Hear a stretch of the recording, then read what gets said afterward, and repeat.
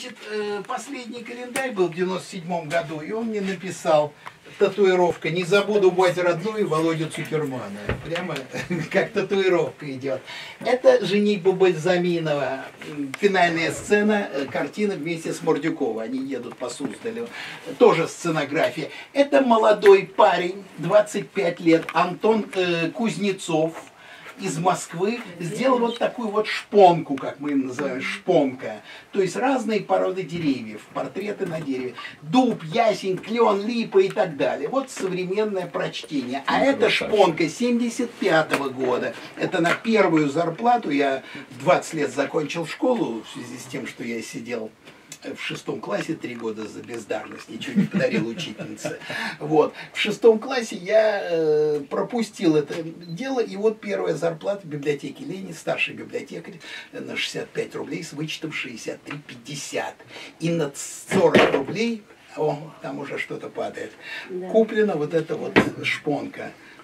Ясень, дуб, ясень, клен и так далее. Родители были в ужасе, говорит, что же, отец крупнейший советский авиаконструктор, ему от Министерства связи: а что ты кушать будешь месяц? Вот жуй, жуй деревяшку, жуй, наглый. И пришло, на следующий день сготовили яичницу. Самогонщики, Кавказская пленница. Первый номер, советский экран, номер 1 за 66-й год. И ровно через 20 лет мы сфотографировали с Борей Пантиелевым их в Олимпийском комплексе, 86-й год. Все говорят, вот Никулин постарел, красится. Нет, Никулин красился еще, когда был клоуном на манеже. Просто клоун вызывает неприятную ассоциацию седой, поэтому он все время красился. А когда он перестал краситься, он приобрел нормальный свой вид, седой, как я. Вот. Он говорит, ну, Юр, ты такой старый, говорит, сколько ты постарел? Он говорит, мне 95 лет. О, как ты хорошо был. Вот.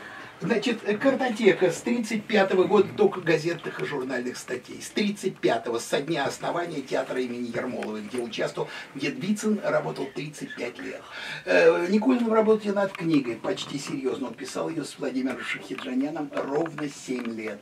Это Никулин 79 год, вот он со сломанной рукой как раз. Это Долорес Мстислав Запашный, Крымко, Колеватов, кто не знает, Карандаш, Местечкин, Никулин и многие деятели цирка, Крымко и так далее. Реприза «Бревно». Первый советско-американский фильм «Синяя птица», 76-й год. Это первый автограф, 74-й год. Вообще я познакомился с ним в день смерти Шукшина. Это было 2 октября 1974 года, но автограф получил в мае 1974 года через артистов цирка знакомых. Вот, ну это современная штучка. Вот, это Совет-экспорт-фильм 60-е годы. Это мне 18 лет, город Красногорск, Московская область, 6 июля, 74 год, 4 часа дня за кулисами Зеленого театра в городе Красногорске. Мне 18 лет. Вторая встреча с Георгием Вициным. Вот, пожалуйста. Реприза «Скамейка». Это Нью-Йорк вместе с эмигрантом, бардом Михаилом Гулько. Гулько. Это Нью-Йорк, 90-й год. Сзади автограф Никулина. Это Никулин со зрителями. Это в городе Красногорске Вицин в кинотеатре «Комсомолец». Это на закрытии цирка 85-й год вместе с Дикулем и сыном Константина Симонова, Алексеем Симоновым. Сейчас он президент фонда гласности. Вот он в центре. А он же режиссер фильма «Прощай, старый цирк». Это Вицин с Иваном Соловьевым в театре Ермоловой в спектакле Островского «Лес». Он играет Аркадия Счастливцева. Мне очень понравилась эта фотография, я сделал ее на полотне. Это когда деревья были большими, 62-й год. Это деловые люди вместе со Смирновым и с Сережей Тихоновым. 3 роли мальчик сыграл, видите, как и неудачно, где-то в 18 лет умер. Вернее, его сбила машина. «Вождь краснокожих». Это фильм «Точка, запятая» на съемках фильма, слева режиссер Александр Научмета. Это на творческом вечере, это литературная газета номер 1, 66 год. Вицин играет Моргунов слушателей, Никулин играет докладчика. Вилен Азаров, 74 год. Фильм «Неисправимый лгун», слева актер Эммануил Геллер. Это комедия давно минувших дней, 80-й год, вместе с Сергеем Николаевичем Филипповым, Моргунов в роли бывалого, режиссер Юрий Кушнерев. Это опять же со Смирновым «Деловые люди», «Вождь краснокожих». Это бейджик, который носил Никулин у себя на груди в 88 году в Америке. Москус Цокос.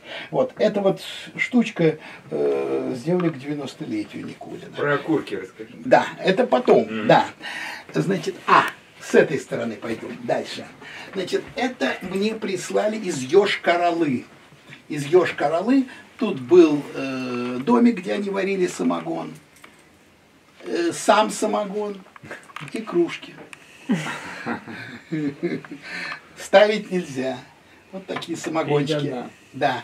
Это VIP-заказ Малого театра. Випили, наверное, они. Это, наверное, скорее всего 3D из полистирола. Вот такая тройка. Уже недавно совершенно. А это Шурик. Это 11 евро в городе Бремене. Город Бремен, это в Германии. Вот тут тост и... такая штучка из «Кавказской пленницы». Это бременские музыканты, причем бременские музыканты Китай делают, такая из полистирола.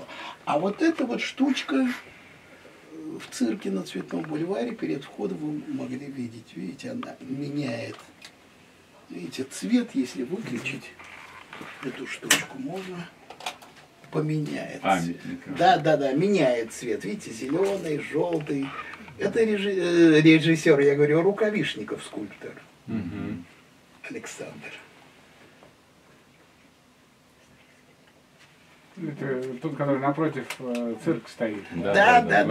Важный вопрос, поскольку идет съемка. Володь, я знаю, у тебя непростое отношение к творчеству Рукавишникова, всего, что касается, допустим, Никулина, да? Ну, конечно. Можешь об этом рассказать? Ты не очень доволен? Почему ты оказался не очень... Или не хочешь? Ну, потом, да. Хорошо. Это Донецк, штоф открывается и заливается в ваши любимые напитки. Штоф. Такой победа. Не догадаешься. Да, никогда не догадаешься. Это моя дочка, ей 34 года, она живет и работает в Германии. Вот. Это бриллиантовая рука из Костромы, это особо ценные фигурки. Это удостоверение Никулина на право проход в Союзгосцирк. Это Санкт-Петербург, Семен Семенович, Никулин в роли Семена Семеновича. Это спички, если открываешь, там спички. Анекдоты от Никулина. Первые спички из журнала «Огонек». Тираж 2 экземпляра. Матрешки, автор Сергиенко. Это Санкт-Петербург из желтой бронзы. Это Никулин и Шуйдин, их печати. Это операция «И». Это удостоверение на право проход на телевидении Никулина.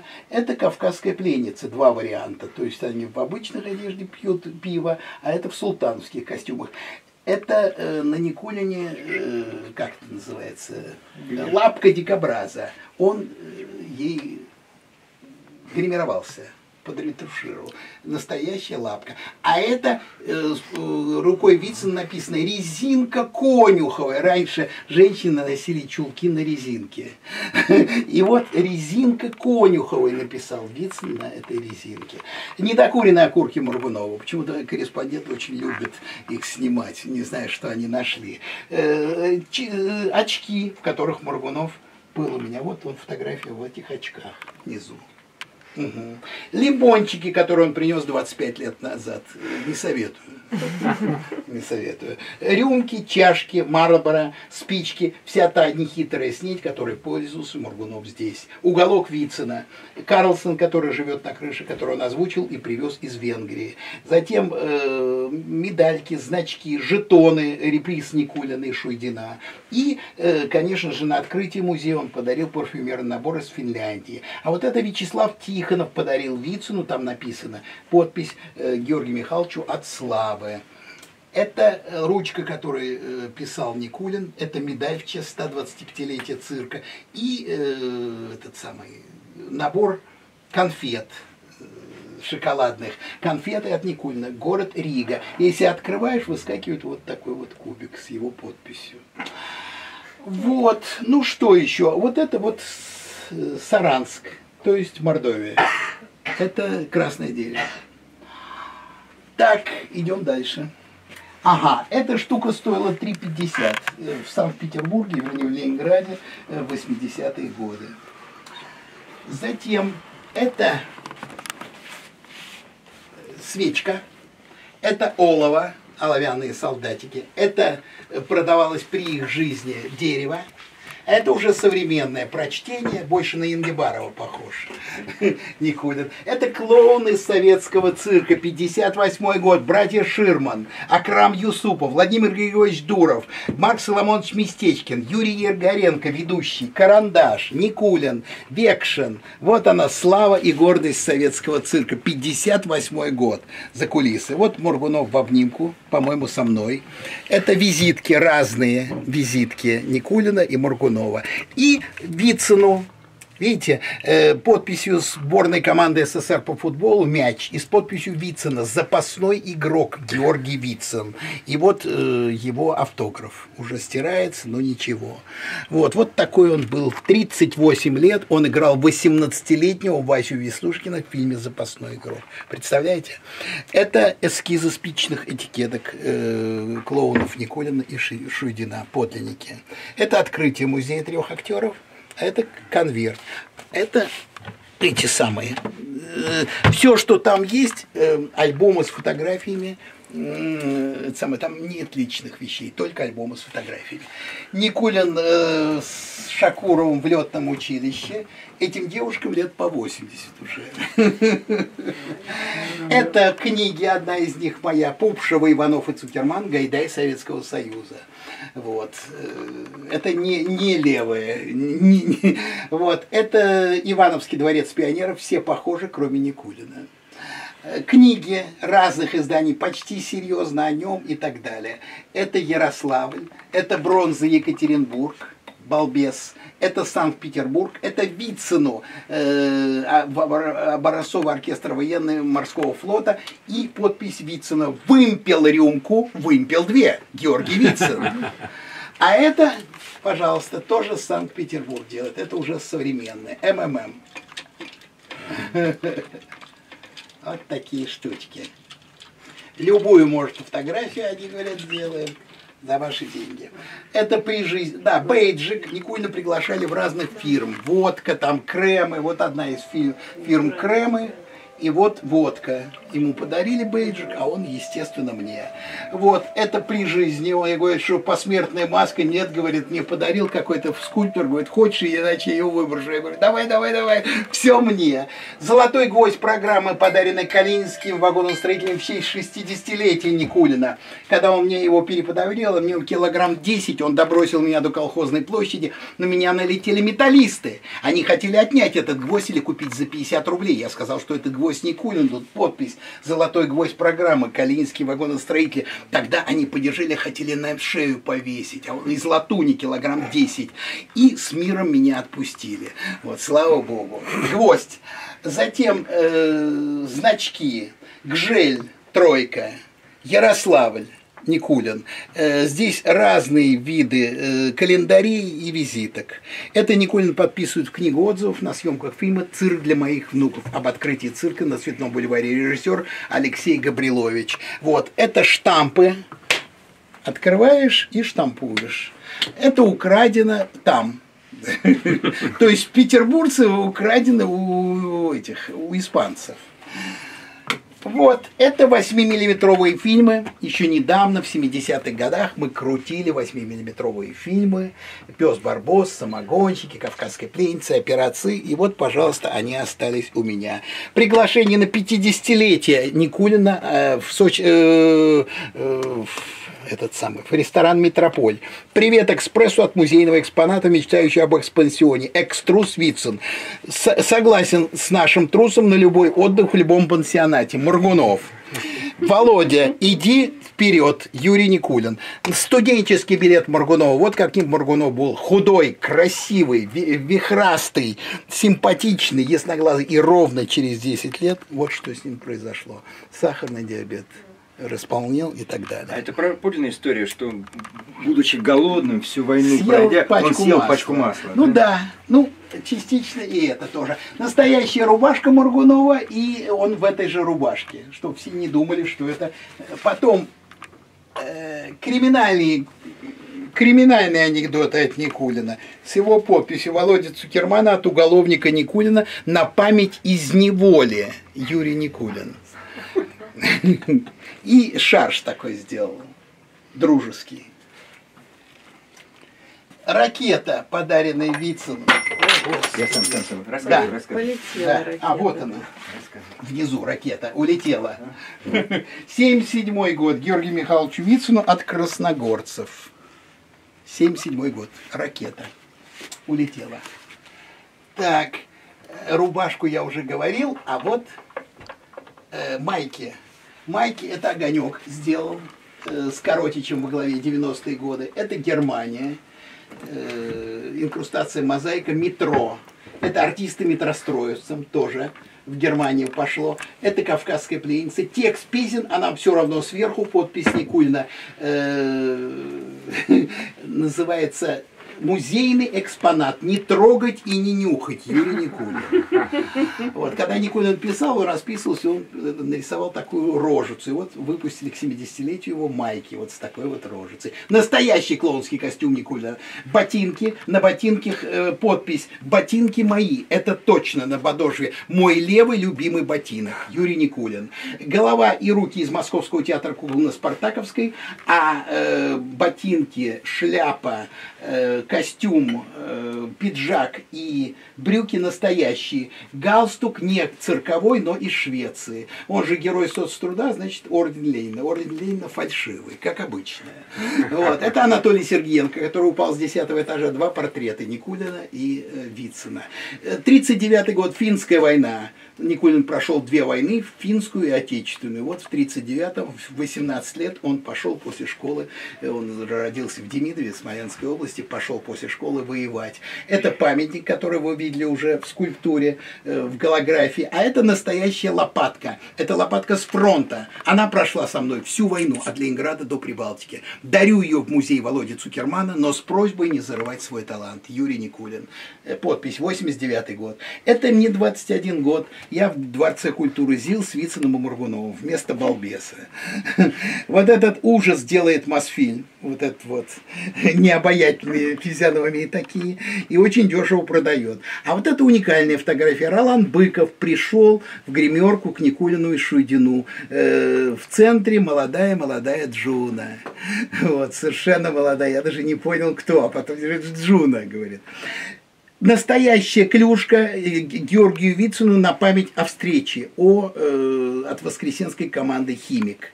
Это я с Никулиным на творческом вечере Льва Дурова в концертном зале «Октябрь», 90-е годы. На съемке фильма «Кавказская пленница» Гайдай и Никулин. Настоящий клоунский насос автомобильный, который они пользовался. Вот плакат из этой репризы. Автомобильный насос, где Шуйдин партнеру в рот дает шланг и надувает его пи-пи-пи-пи, и потом сдувает.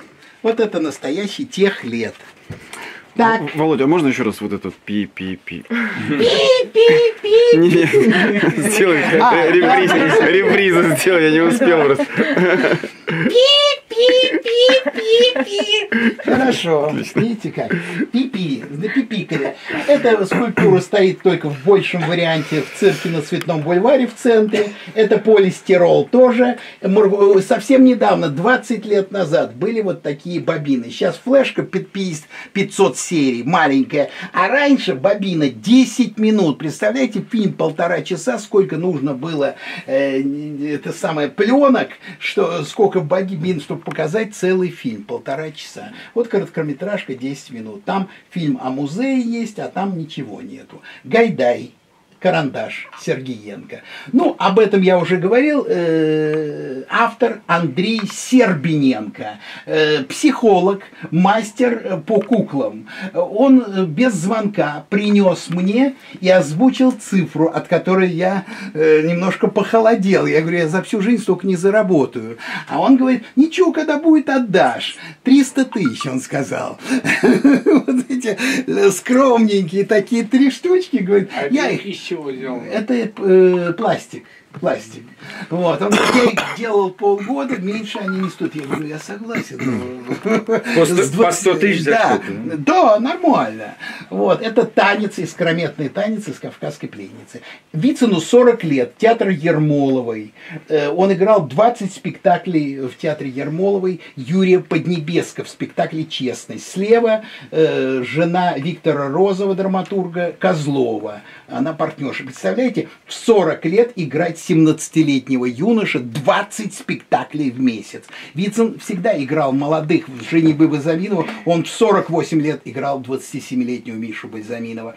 И в самая последняя его роль по Боккаччо «Декамерон» он играл молодого любовника, когда ему было уже далеко за 80. Вот. Видите как, «Бриллиантовая рука», Моргунов и Крамеров, фильм «Большой аттракцион», Моргунов сжимающийся рожицей, «Бревно», работа над книгой, комедия «Давно минувших дней». Вицин говорит, комедия «Говно минувших дней». Потому что фильм-то плохой, а актеры все хорошие. Вицин, Моргунов, Остап Бендер, Киса Воробьянинов. Это спектакль «Лес» Островского, «Старики-разбойники», съемка фильма «20 дней без войны» и комедия «Давно минувших дней». А это, я уже говорил, кто не знает, это бронза, это скульптор Илья Фёклин, ученик Рукавишникова.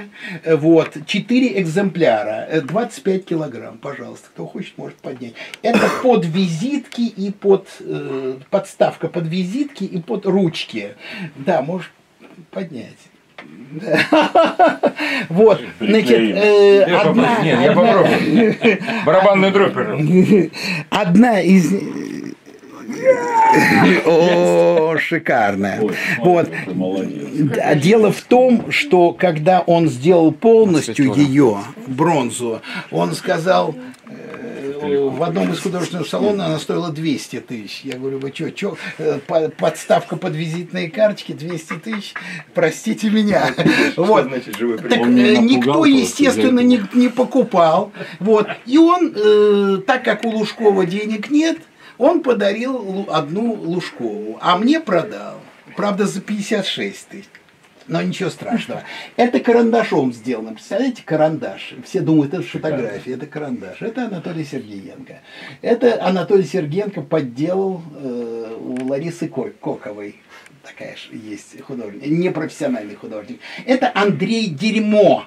Есть такой художник, да, украинская фамилия нормальная. Что же он не поменял? Ну извини, почему я не поменял. Так это же наоборот. Не путайте сахар. Да, это акварель, и я думаю, что он срисовал оттуда. Акварель, точно совершенно. Вот, Моргунов в Кремлевском дворце съездов, Никулин с собачкой Кутей, Моргунов, ну, обложка этого самого газеты «Мир новостей», а эта девочка из деревни нарисовала. Из деревни Любовь Евсеева, акварель. Очень даже приятно, да, правда? Да. Андрей Рублев. Невероятное сочетание. Андрей Тарковский и Юрий Никулин. Казалось, и Андрей Рублев. Скажи, пожалуйста, а ты не знаешь, у Тарковского были поползновения еще его пригласить куда-нибудь? Нет, больше не было. Это случайно совершенно получилось. Кто не работает, тот ест. Так, дальше. Будем смотреть, да, как ребенок-то. Или дальше идем. Я имею в виду вот. Да.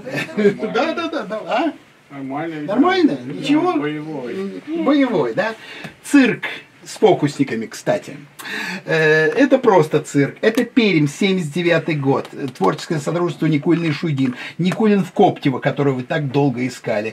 Ресторан «Метрополь», 50-летие Никулина. Справа карандаш и Кремерман, начальник объединения «Кинолюбитель» и фирмы «Весна». Петр Михайлович Кремерман. Это за кулисами. Это деловые люди, Яша Топорков и Пермь. 79 год. Я не знаю, что это за фокусник. Ты специалист знаешь? Заведенный чай. Нет, я тоже не знаю.